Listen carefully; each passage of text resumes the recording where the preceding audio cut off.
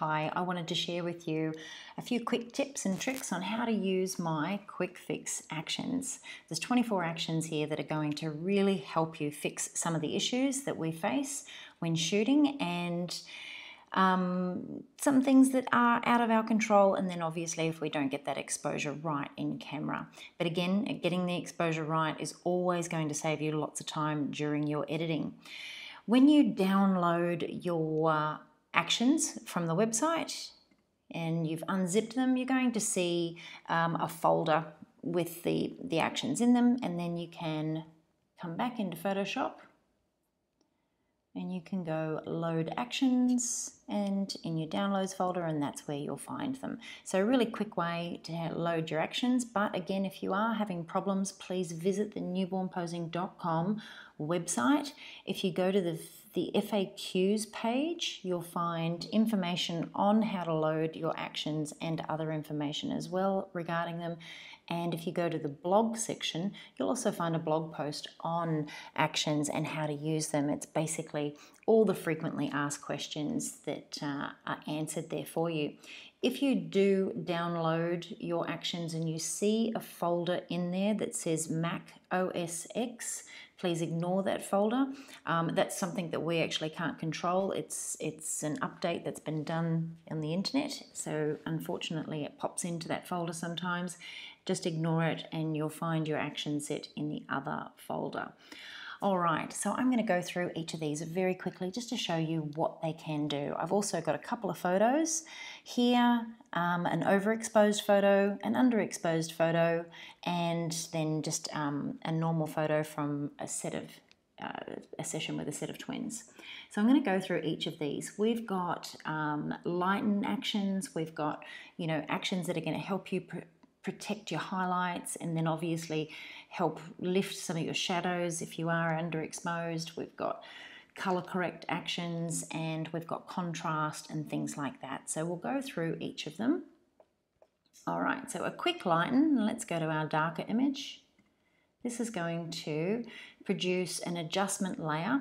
The opacity is at 30%, so you can either increase that or you can decrease it, or you can invert that layer mask. Here we have an adjustment layer with a mask. When the mask is white, it means the layer has already been applied. So you can see by turning that on and off.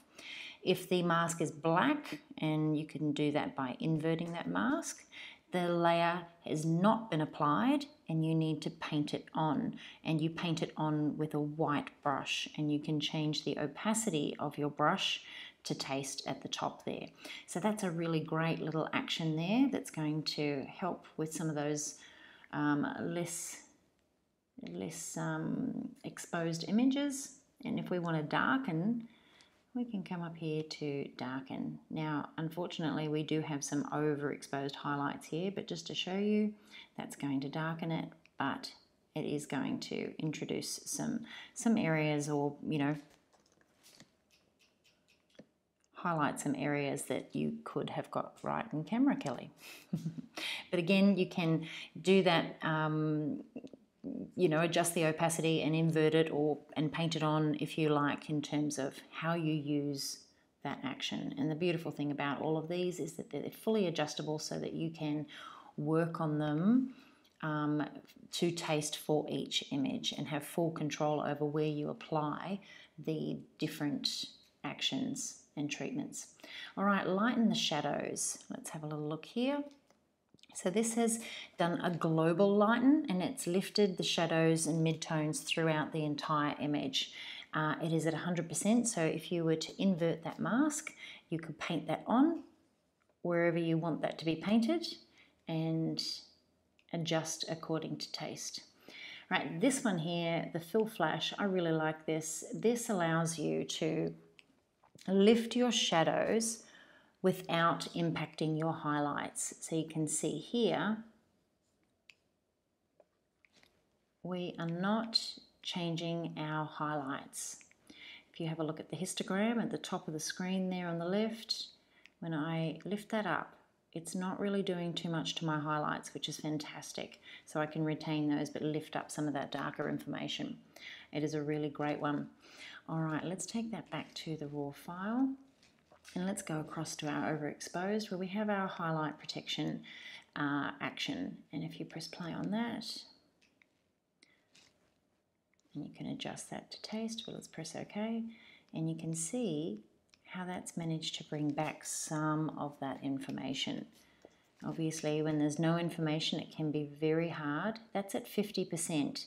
So if you wanted to, you could bring that up and then you could invert that mask and paint it on to those areas with a lower opacity brush so that you could control how much you're painting onto some areas that require a little bit more treatment.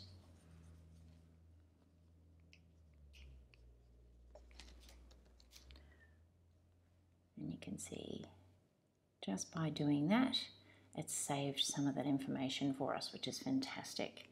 Now you might have, let's come across to our babies, you might want to push some of your highlights to give it just a little bit more of a punchy effect. So we have a black layer. What I'm going to do here is, instead of painting this on, I'm actually going to invert the mask to show you what it's going to look like, Command I, so you can see how it's really sort of pushed those highlights up. But we'll undo that invert and you can see how just painting that on there at a lower opacity can really improve that sort of contrast and the brightness of the skin.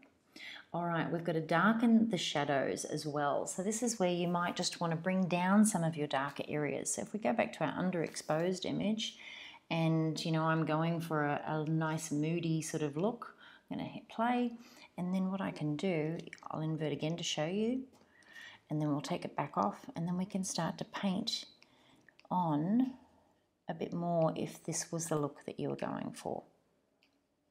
And the beautiful thing, like I said before, is that you can have full control over this. All right, lighten skin reds. Let's go back over here to our babies.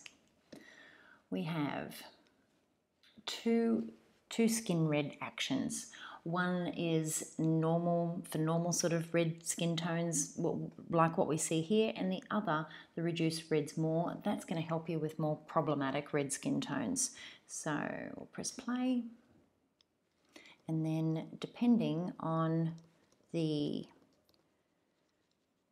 amount of reds that you're working with, you can adjust the opacity of your brush.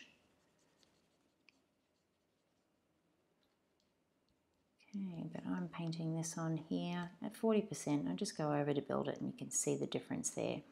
And then if we were going to reduce reds more, that's going to give me another layer here. I'm going to bring the opacity down a bit more. The opacity of the actual layer is at 30% and my brush is now at around sort of 40%. And we'll come in a bit closer, and this is going to help you in some of these areas. If you have a baby with quite sort of dark purpley coloured feet and hands, this is going to be perfect. But again, you don't need to have the opacity up too high with this.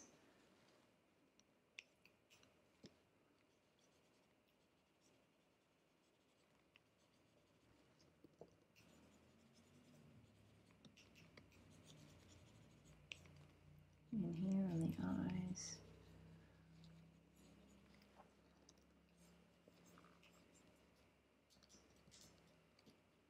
All right, so you can see the difference that makes.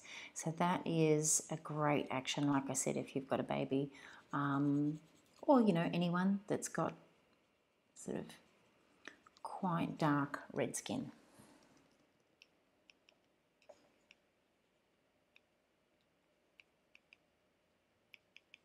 All right, so now that we've done that, and sometimes when you reduce those red skins, you'll often get some sort of greyer, flatter tones. So we're going to now work on reducing some of those blue tones, and I'll come back to yellows in a moment. All right, so again, this is at 20%, and I can come in and paint over some of those cooler areas to help warm them up to match the rest of the skin.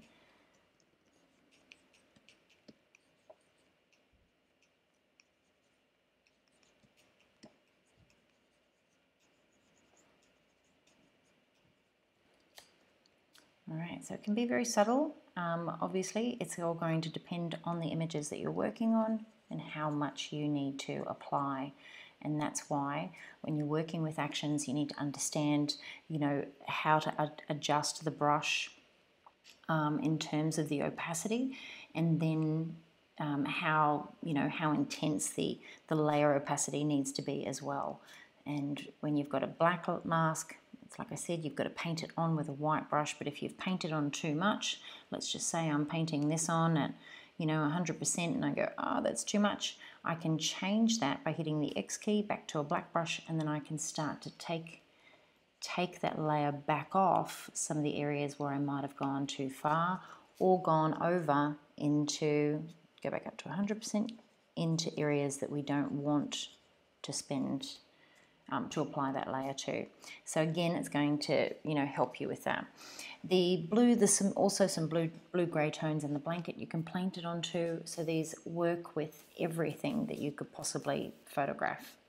When it comes to the yellow tones, let's go back to this image here. Let's just say we want to even out the tan. Someone might have a fake tan, or you might be working with a baby that has jaundice, or you might have a yellow colour cast from something. I'll put it on 50%. And again, black layer mask, and you can see it's just pulling that down. But again, this is all going to depend on what it is that you're doing and how intense, how much you apply it. But even if you get it to a point where it's nice and even and you think, oh, I'll just bring back the opacity, you can still do that as well. Okay, reducing the greens here, if I play this one, and I'll bring my brush up here to 100%, and then I can paint this on in some areas to help sort of bring back some of those green tones. And that reduces the intensity of those. Again, if you've painted an area that you don't want that applied, just click it back by hitting the X button, and you can take that layer off. All right, so now if we want to warm up an image, and let's go back to our babies and get rid of that one. Now if we want to warm up the entire image, you can see that's applied that to the entire image. You can take it off some areas if you found that it's making the skin too warm. You can use a black brush to remove it off the babies. That's at 100% just to show you. And then if you want to cool things down a little more, let's go over here to this image where we've got a nice warm background. We'll get rid of this. And you might want to cool it down, and you can see the difference there. That works on blankets, dresses, it works on skin, it works on everything. So you can definitely play around with that in terms of your white balance and getting it right, and reducing saturation. That is again another layer that you need to paint on. So let's go over the purple dress, and you can see how that's reducing that saturation there, and then you can bring back the opacity to taste, and it works really well. All right, now we might want to add some contrast. So let's have a little look here at the effect of this that has applied. So we've got before and after, and you can see how it's just really pushed those highlights and those shadows. We'll do it on this image as well so you can see the difference. And we've got on and off, and it really gives it a nice punchy look.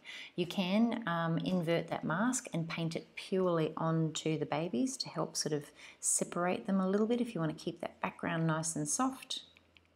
And that's the result there. All right, see, we've also got a neutral boost. And we'll go back over here to this image, get rid of that one. And I'm going to invert that so I can show you what it looks like all the way over. It is a little different to the add contrast, and this one just allows you to control that saturation a little more. So it works really well too. And then we have a vibrant boost, and that, when we put that on, that gives it just that little bit more saturation and punch if you want to bring those colours out. Okay, now let's go back over here to our flaky skin. And these little ones were quite flaky. So let's have a look at our light.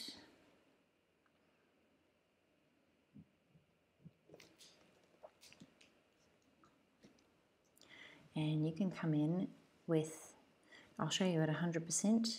So obviously that's going to really blur that sort of area there. But let's undo that, and now bring the opacity of our brush down, and you can come in and just paint that on to taste. And that can really help you soften flaky skin. You can as well use patch tools and things like that, but this works beautifully. So we've got before and after. And that's at the 8% painting it on, so you can paint it on a little bit more if you want to, but you do want to try and keep that texture in the skin without having to blur it too much. Works really well on the face.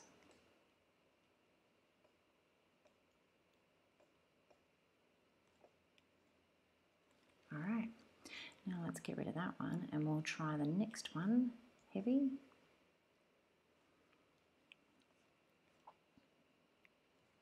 And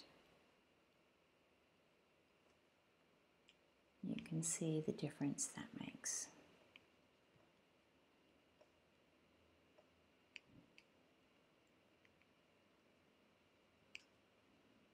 I always ask the parents about the flaky skin in terms of removal, and it's up to them. Once you've painted it on, you can also reduce that opacity. All right, if you've got an image that's got lots of noise, we don't really have a lot of noise here. You will start to sort of, there is some noise in here. There we go. You will see noise in darker areas of the image when it tends to be fairly prominent in underexposed images. But we can reduce the noise here.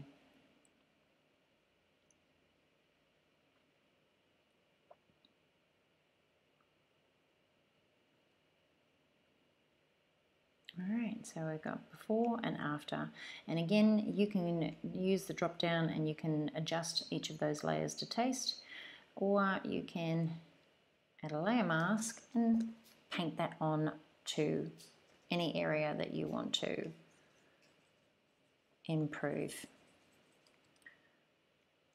It's a great one. Alright, you might also want to add some noise, so we'll come in here.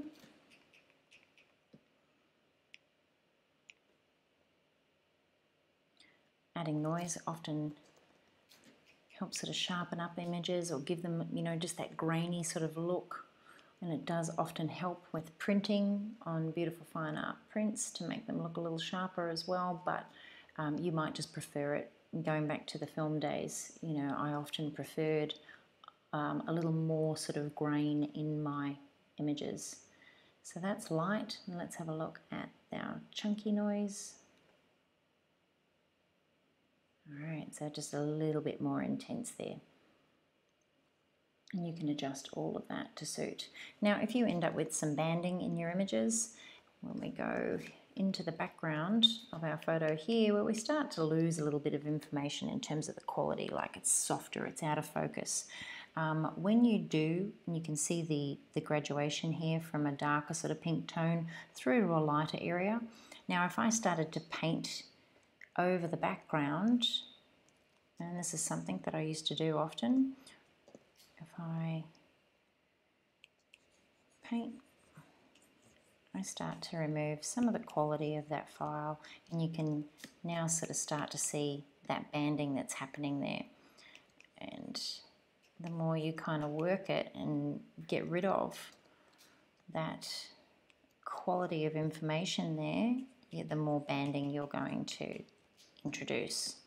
Okay, so that's why I don't like painting into backgrounds anymore, or painting backgrounds on, because you're going to lose a lot of that information. So when you do have banding like this, and I'll just flatten that to show you, we'll press play, we can improve that banding by putting some information back into there. So I'm just painting this on at a lower opacity so you can see. I'm adding some noise in here, and then press play again. And now you can start to soften some of that noise to help match the texture throughout the rest of the image. So let's go back here and have a little look.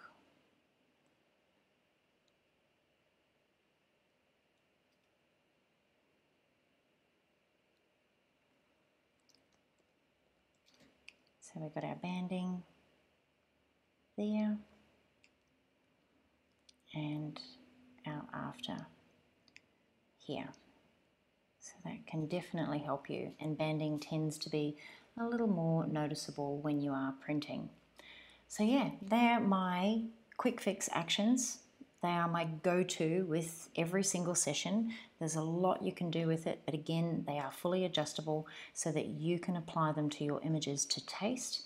And I know you're going to love them, and they're going to come in very handy.